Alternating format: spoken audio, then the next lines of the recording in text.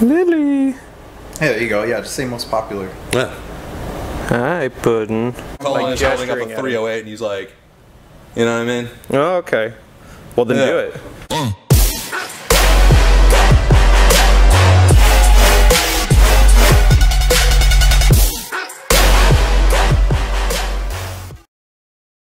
Hey guys, and welcome back to the Adel Ridge YouTube channel. Today the boys went out to the shop, got a couple rifles, and we're going to talk about caliber here. The differences between the two, what's better for you, that sort of thing. So the rifles that we picked are essentially the exact same gun. The primary differentiation here is the caliber. So we have got the HK MR556A1, super high quality rifle made by Heckler & Koch. Heckler and Koch. I mean, this thing is truly sick. So the fact that we got both of these in today at the same time, we were prompted to do a video. Colin, tell them a little bit about the 762. This is the MR762A1 made by HK, Heckler & Koch, and it is actually it's actually the civilian version of the 417, and the one Mike just showed y'all is actually the civilian version of the 416. 416, 417 obviously being the automatic versions of them. But what's cool about these, for starters, it's piston driven, so they run a lot cleaner, a lot cooler than your typical direct impingement ARs. Also, they have a cold hammer forged barrel in both of them, just like most HK platforms, so they are very durable barrels with a very long life expectancy, which is really nice. Very accurate as well. Yes. Cold hammer forge is the way to go. So if you're buying an AR and somebody tells you it's anything but cold hammer forged, know that they cut corners to save money. Yeah. Colin was telling me a little bit about the ballistics and the differences between these rounds, and they're not as substantial as you would think. No, it's they're actually very similar as far as trajectory goes, just because of the speed of the 223 or 556. It's a lot hotter round, so it shoots a lot straighter, a lot flatter. You're going to lose energy a lot quicker with the 556 than you would with the 308. You're also going to have a little bit more bullet drop at the 308 than the 556.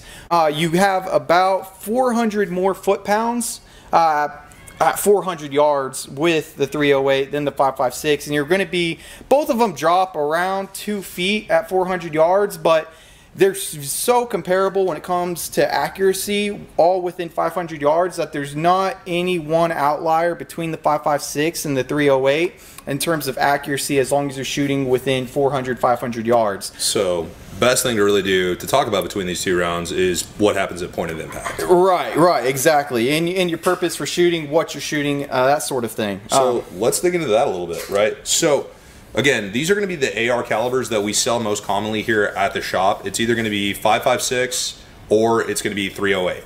So what caliber is right for you? Now, the 556 is going to be an excellent home defense round, and it's going to allow for a much higher capacity.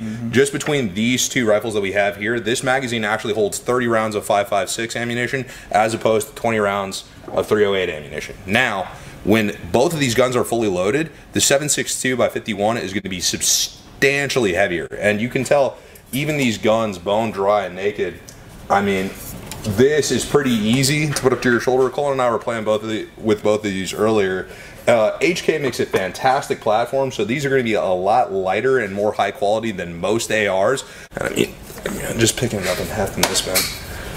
It's a big boy. Yeah, it really is a big boy. Getting into that, this would be my preference for a home defense rifle and a home defense caliber overall. You're not going to have to worry so much about the over penetration with 556.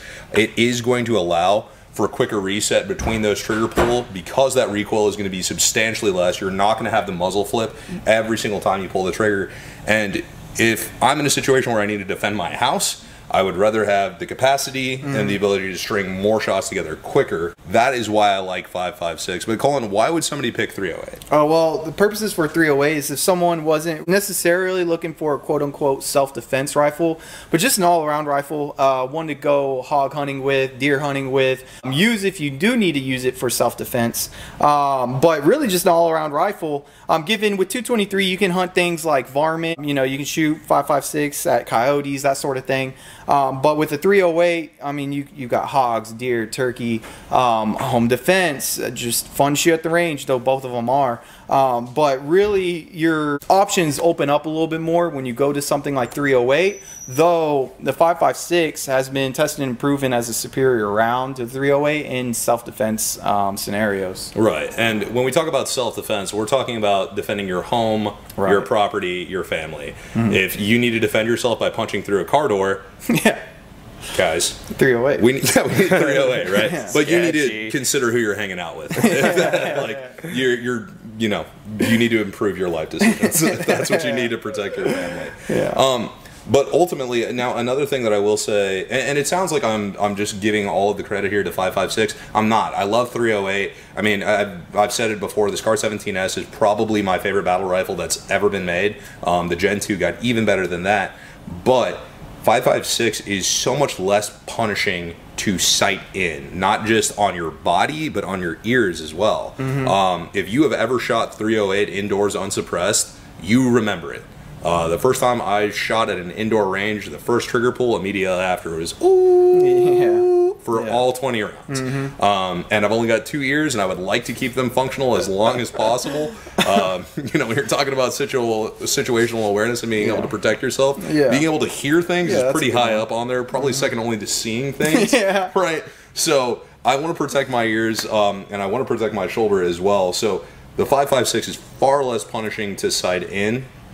But when you're talking about a do-everything rifle, like you were, the 308 does sound like it definitely has a little bit more practical application if you are hunting. You know, I mean, Cullen, you've been hog hunting before. Would you take a 556 hog hunting? No way. And elaborate on that. Well, 556 just doesn't have enough stopping power, to be honest with you. It's kind of an old coin term, but it really, I've seen hogs take a lot of small diameter bullets, and though they be packing a lot of velocity, they do not have enough to sometimes cut through the big boys and all that fat. So I would rather take something that I know has a little bit more power to it, something to incline to blow out a shoulder or something, rather than just poking a small hole through them, hopefully deeply.